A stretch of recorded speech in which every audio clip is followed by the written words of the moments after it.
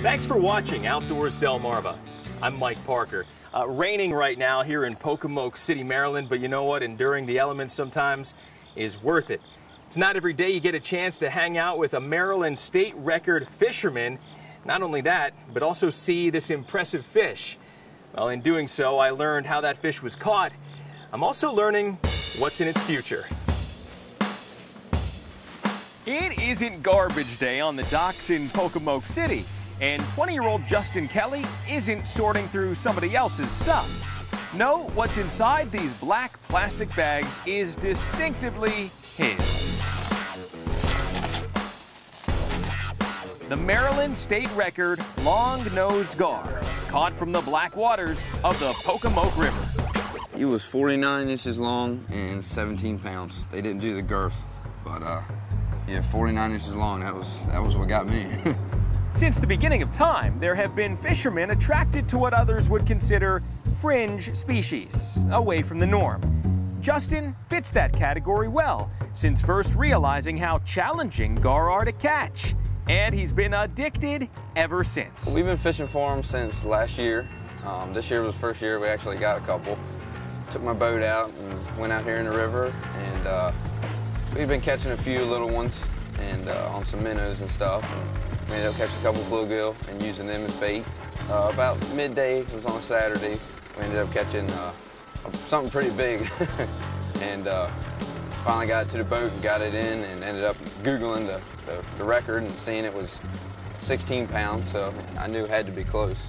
Went up to Seahawks and checked it in, and a couple of days they told me it was a state record.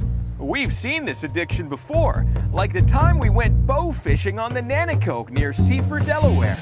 Or as I like to remember it, the time that gar tried to eat the camera right out of my hand. It's definitely not the prettiest fish.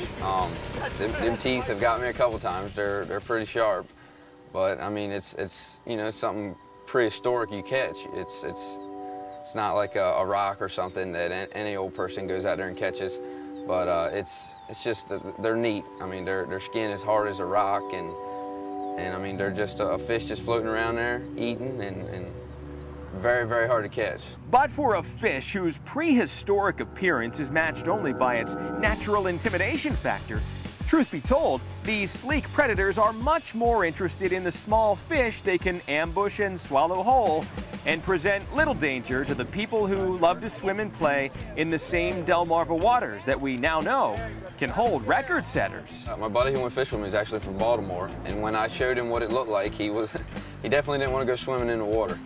So it's kind of a fish that, and they're attracted to splashing, but you know it's kind of more scared of you than you are of it, pretty much.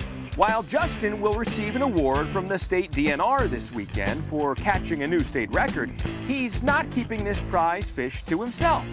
By donating it to the Delmarva Discovery Center in Pocomoke, the fish will stay on ice for now, but with hopes of creating an exhibit featuring this now famous fish, caught just a few minutes away. Well, we would love to be able to have the trophy fish mounted if we can afford to do that, or if we can find somebody who's willing to donate that service.